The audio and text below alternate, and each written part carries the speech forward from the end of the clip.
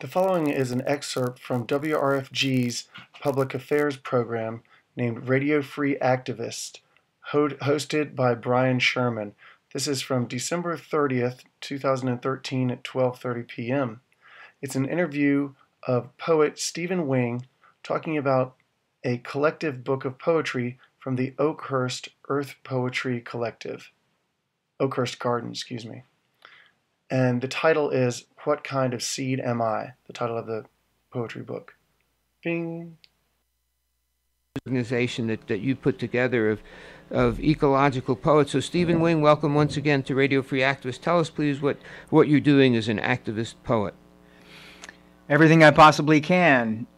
Part of the theme of this booklet that I'm talking about is that it's now time for everybody to step up and do whatever you can in your particular corner of the world, your particular occupation or career, to try to change the direction of civilization before it's too late. And as a poet, even though poetry is not exactly a career or an occupation, you can't really make much money at it, but you still can have an influence on the world. So one way I've done that is writing political poetry and performing political poetry, but really closer to my heart is what I call earth poetry. And it's a theme I noticed running through my own poetry, and then I started exploring poetry at large, the poetry of different times and places around the planet. And I discovered that this is a theme through all poetry, the theme of oneness with nature, the theme of the wonder and mystery of nature, and nature not as something out there, but something that I am part of, that nature as a community that I participate in. And the way things are going with the exploitation of what's called the environment, everything else may pretty soon become secondary to that in terms of the need to turn civilization around. So it occurred to me to share this perception and encourage it in other poets. And so in 2012, I, with the encouragement of Andrea at the Oakhurst Community Garden, I started a workshop that happens every season at the garden over there in Decatur. And it just gathers poets together to read their favorite poems to each other on the theme of our relationship with the earth. And then we split up after the sharing time, and we wander individually in the garden and take notes on what catches our eye there in this very little tame corner of nature. It's still amazing how many of the amazing phenomena of nature are on display there right in the middle of our city. And after a couple of years of this, it just made sense for us to collect some of our work in an anthology. So this is a very modest booklet called What Kind of Seed Am I? And it's only 20... We can't say... We can't say the price on the air, but I will say the cover price is very, very inexpensive. Right, yeah, I wasn't going to mention that, okay. But I was going to say it's only 24 pages, and it has work by 7 or 8 of the poets from our little group that has formed over the seasons. And I hope I'm allowed to mention that our next workshop, the winter workshop, will be happening Sunday, February 23rd from 2 to 4 p.m. there at Oakhurst Community Garden, which is just off McDonough behind Agnes Scott College. And our anthology is called What Kind of Seed Am I? And the idea of this is that it can grow as other poets get involved and other poetry sprouts out of our sessions. Stephen Wing, you said there's going to be an event. You said February 23rd. Is that the date? That's our winter workshop. They happen once a season, every 4 times a year. Can anyone come? Yes, anyone can come. What we ask is that you bring a poem to share, either your own or a favorite poet's. And that's all. Donations are accepted, but not required by any means. And it's been really, really fun to see the fellowship that's grown among the poets. That some poets just come once, others are regulars, and we have a little community growing there in the garden. Okay, and can you tell us who the poets are who are represented in What Kind of Seed Am I? I can do that, but not very easily. It'd be easier to do by reading some of their poems. Okay, do you want to select some poems and read a couple for our listeners? Sure.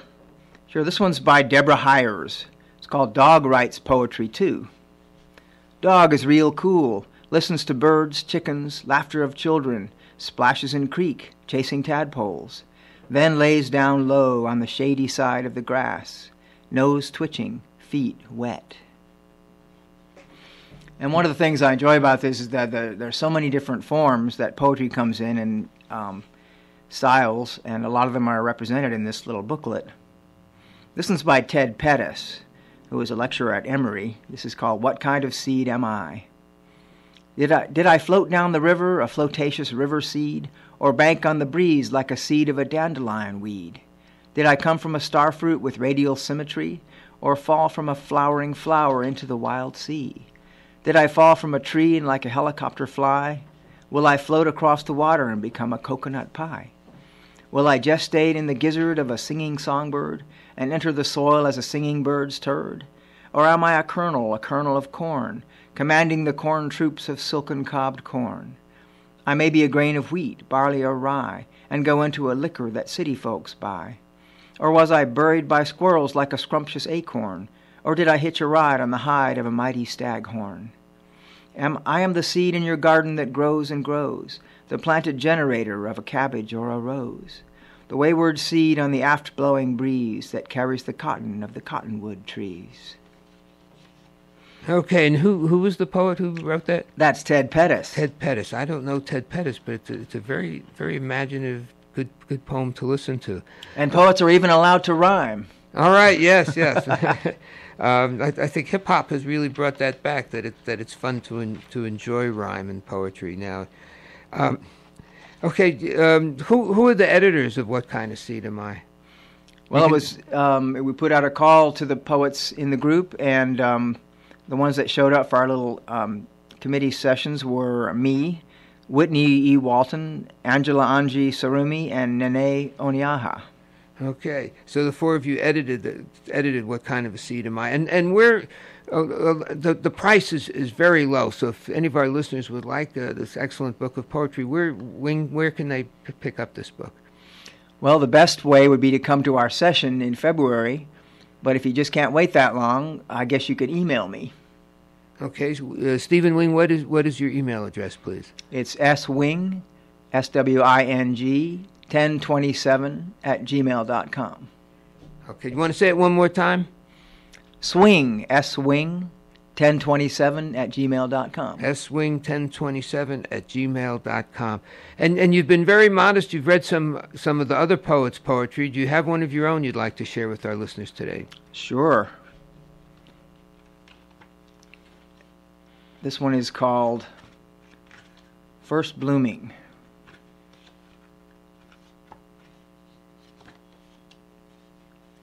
And I had a bookmark there. Okay, yes. This is Stephen Wing of, and what's the group of? I've called you ecological poets, but what is there an official name for the group? No, it's the Earth Poetry Workshop. So I guess we are the Earth Poets, but there's many more of us than just the ones that meet at our little garden. But that's a nice phrase, Earth Poetry. It's better than the one I just. And I just add that the Oakhurst Community Garden is accessible by MARTA. You just get out at the Decatur MARTA station and just keep walking down go downhill on McDonough, cross over the railroad tracks, continue downhill for about another 8 or 10 minutes, and you're right at the Oakhurst Community Garden, sometimes known as the Sally Wild Center. I think that is the Wild Center. Yeah, it's on the corner of Oakview, and you'll notice it on your right because of the trees and the gardens. Right, and it's a great place to walk around. Okay, Stephen Wing, you've got one of your own poems. What are you going to share with us? This is First Blooming. Okay, here we go. Spring garden, seeded with small feet and children's shoes, watered by splashing silvery cries of happy exploration, wandering attention, little discoveries. Between the green spears of joy shooting skyward, swaying in place along the gravel paths, and the green sprays of delight, fluttering along the branches above, anchored by firm-fingered roots deep in the earth, young minds open little by little to their first blooming. Okay, that's very nice. I like it, and I'd like you to tell us how you came to write it, please. Well, this is one of the ones that came from our workshops when we split up and we wander around the garden taking notes.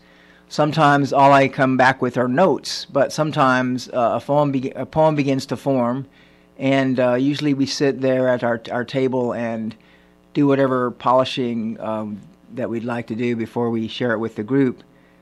So that one pretty much sprang out whole and complete there when I was enjoying the children exploring the garden. It's really a special treat to be there when children are enjoying their first visit to nature. I love the way you described that, and you're saying any of our listeners can join the workshop if they want to. Can anybody? I mean, this is a funny question to ask, maybe, but if someone comes, can they learn how to do a poem by walking around the Oakhurst Community Garden and make? Did you show people how to be, or tell people how to be observant so that they can put a poem together like that? Well, I can share what I know, and the other poets will also. There's no one way to write a poem and no one way to observe nature, but the only thing you need to know is to pay attention. And that's an ancient thing called meditation, paying attention, and some theorize that meditation actually evolved from the mental state of a hunter on the alert in the forest and learning to pay attention to everything around him. Okay, so that's interesting. That's the origin of poetry then, or at least of this kind of poetry. Well, this may be the very earliest kind of poetry. Yeah, I guess you're right about that. We have enough. We have about 2.5 minutes left. Do you have a short poem, another short poem in the book that you want to share with us, or that one of yours? Yeah, I'll share this one by Nene. It's a haiku called Circadian Rhythm. Dawn honey spreading over buttery sunlight on my morning toast. Sweet heat on my skin, sunshine seeps into my blood, circulating joy. Blue on blue on blue, clear skies sing in one color, music for the eyes. Dim dusk radiance in a silky undertone slowly reveals night. Moonlight on flowers, angels' trumpets drooping down in endless stillness. Okay, and who was that by? That's by Nene Oniaha. Nene Oniaha. Stephen Wing, we have about a minute left. Any last thing you want to share today with our Progressive News Hour audience, the Monday edition Radio Free Activists? I just want to say that humans tend to live in their own world these days and forget how dependent we are on nature. Nature is what feeds us, gives us water and air, and it's easy to forget that, but we forget it at our peril, and that's what's going on today. And Earth Poetry is one way of bringing back that awareness. Okay, and we still have maybe 30 seconds left, Stephen Wing. Do you want to give us the date, time, and place of the next Earth Poetry workshop, please? It'll be Sunday, February 23rd, from 2 to 4 in the afternoon at the Oakhurst Community Garden on the corner of McDonough and Oakview Road in Decatur. Okay, and we'll keep announcing that on this program. We'll give you another 30 seconds because our next interviewee hasn't phoned in yet. Any last thing, really last short thing, haiku-like you want to share with us, Wing? Sure. Deborah Hires again wrote a haiku called Greenwich Village Haiku. And we'll tell our audience, of course, Greenwich Village is a place in Manhattan. Garbage men do wail. New York City mantra strikes for 7 days straight. All right, 7 days straight. And it is 12:45. Our next interview is phoning in right now. Stephen Wing, thank you very much for joining us once again on Radio Free Activist.